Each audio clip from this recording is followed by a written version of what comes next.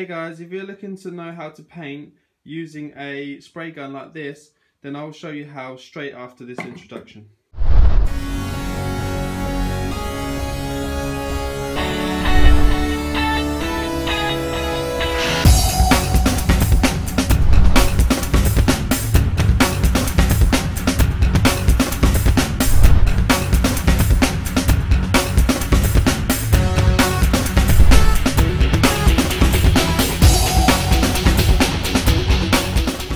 When painting using a spray gun like this, you will need a few more things than you will do if you're going to be spraying using the rattle cans. Again, you can still always use the plastic primer to prepare, but with the colour, if you want it to come out a bit better, a bit more neater, then you're going to have to choose the colour.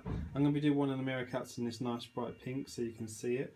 One of them is going to be in the original colour that it's supposed to be in. Here we've got the 2K lacquer. This is what I'm going to be using. This is a 2K, which means it has to be used. This is a 2-part, so it uses hardener, which is over here. Let me just grab that for you. So this and this go together. You can get any of them, they're all just as good as each other. You would need something to mix it in. I've got measuring cups that have mils on. When you're mixing this, say if you're going to make up some, you need to figure out how much you want. So if you're going to go with 200 with the clear lacquer, then you want to go to 300 with the hardener, and then you can add a little bit of thinness to make it 350 if you want to thin it down, but I tend to not thin it down, there's no point. Inside my gun I have filters which cleans everything, which is really good. You always want, say like lollipop sticks, to stir, make sure none of the stuff comes off in there if you can. I've got cleaning stuff that I use to clean my gun once I've finished.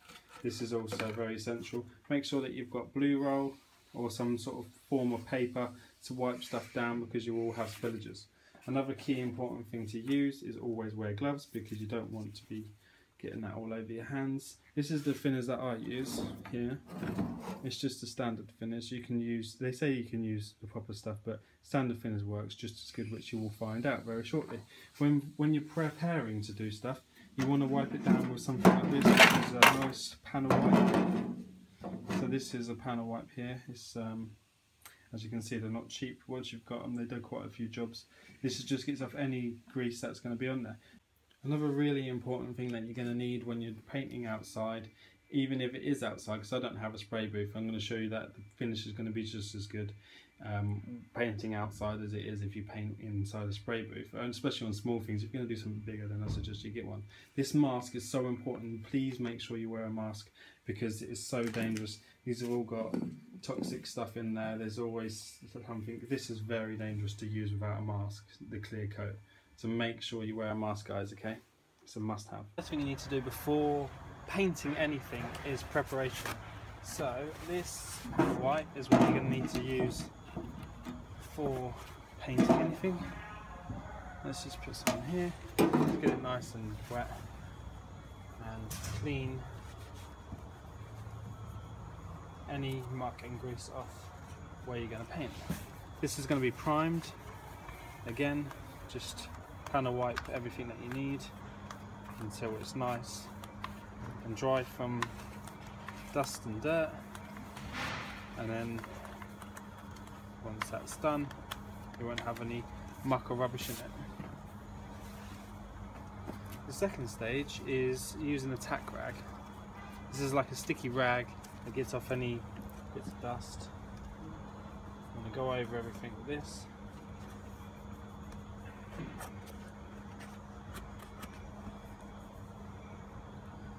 Like so, and the same with this.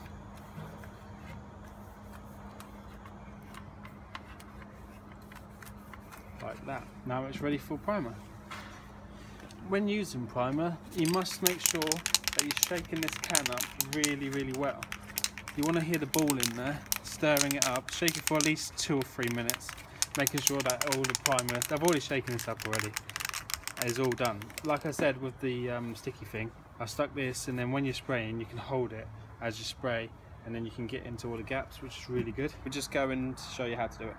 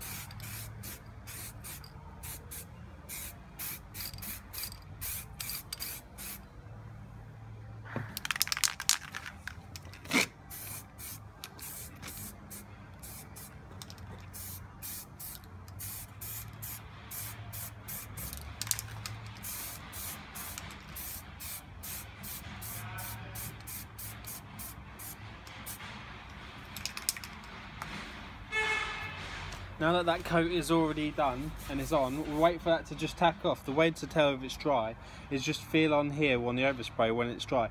When it's touch dry, then you're ready to add your colour. If you're doing any painting, you've got to make sure that your spray gun is clean and free from any dirt. This is the filter that I put in mine. It looks like this, just pops in the top there. I'll show you how to put it together. You want to put your pin in there first.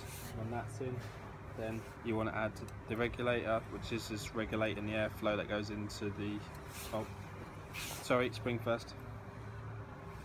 Then you want to put this in. Make sure it's nice and level, just do it up tightly. For now you can adjust all these airflows and get the flow right once you've done. And then the next thing you want to add is a nozzle. Once that's done up, you just want to tighten it with the tool that it comes with. This gun is like £24 and it comes out really good. Once you've done that, this is what you want to clean them with, like a little toothbrush. You get these to get in all the gaps because you want to make sure that these little pinholes are really clean. This then goes on. Once this is on and level,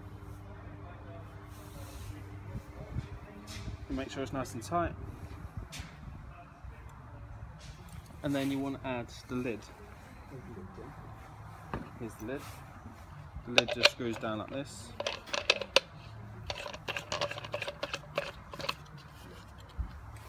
There's also a top here. You always want to make sure that this hole is free from any muck because that will stop the spray coming out properly. And then this little tiny lid, which is the breather, goes on there. Now you're ready to add your paint. I'm going to be showing you in this video how to spray metallic and then also how to spray a solid colour.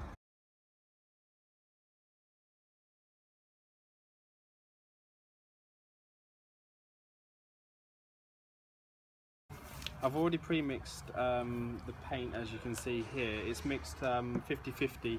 It's cellulose paint. Half of it is mixed with thinners. Just going to add it to the gun quickly. The gun is all set up. If you want to know how to set the gun up, it comes with the instructions. It's quite simple. It's not brain surgery. Literally, you'll know when it comes out right and what it looks like. It takes a little while to perfect a spray gun. Right, here goes. I'm going to base this mirror cover.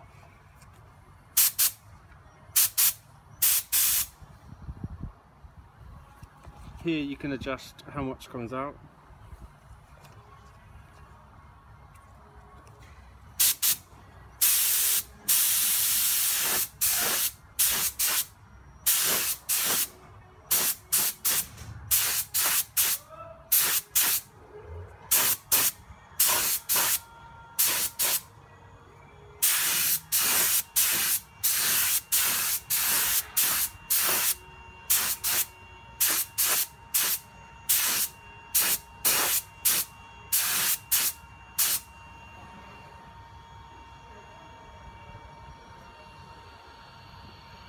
Right, now I'm going to paint the metallic one.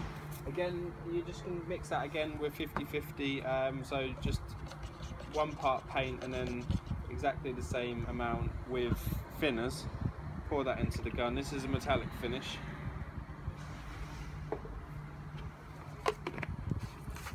And I'll show you how to paint that. Like I say, it's all set up, ready to go, so let's go.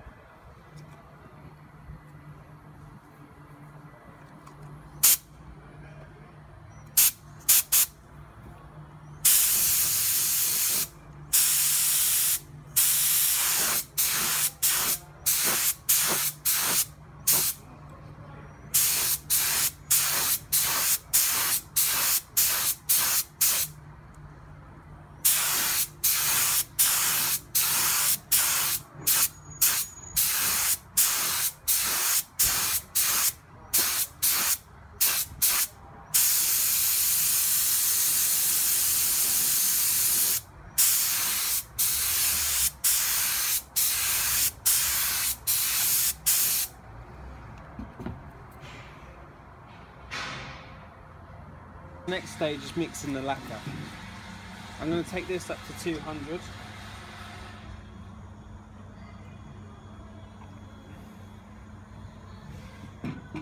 You know what, that's probably too much.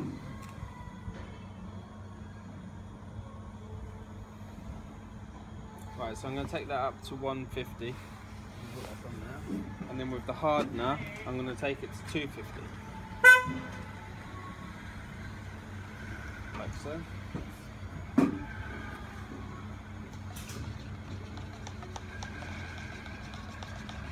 Mix it up really well. And then that is ready to go straight into the gun. So let's quickly do that. When you're going to lacquer something, what you want to make sure is that you literally just give it one sort of dust coat, and then the next coat that you give it is just going to be like a nice thick coat, and that's all it's going to need, because this lays on really thick. If you keep going and keep adding layers, and then it's just going to run everywhere, and that's not what you want. So I'll show you how to do that.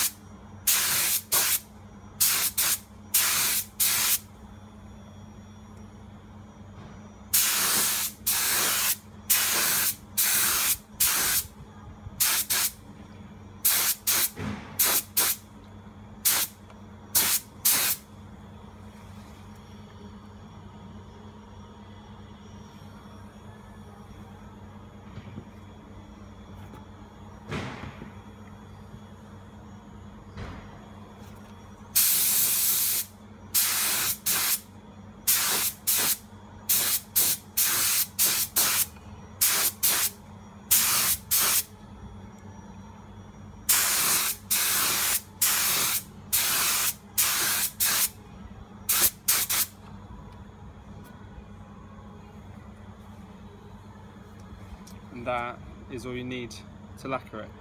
I'm going to show you in another video how to polish these so that you know how to get them nice and shiny, because lacquer, once it goes dry, it kind of tends to go a little bit dull. This is the finished product, guys. Lacquered. No runs.